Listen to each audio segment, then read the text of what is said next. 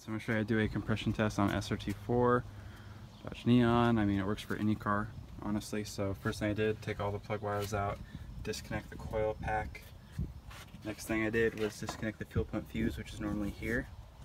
That way we're not shooting fuel in there.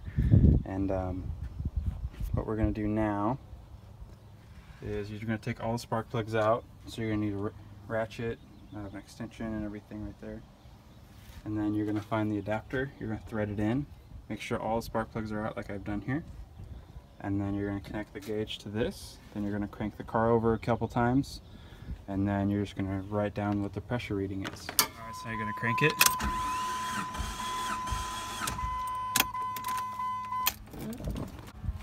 Alright, here's compression of cylinder 1, so it looks like we're at about 130, which isn't horrible.